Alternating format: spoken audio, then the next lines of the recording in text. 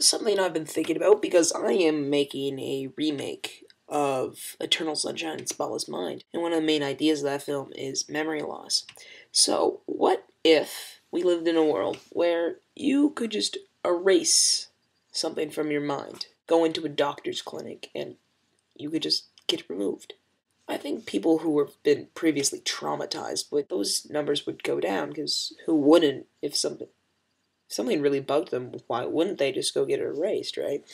Personally, I would just erase the things that have embarrassed me, because oftentimes I think of something that bugs me that I've done in my past, and I just think, oh, why did you do that?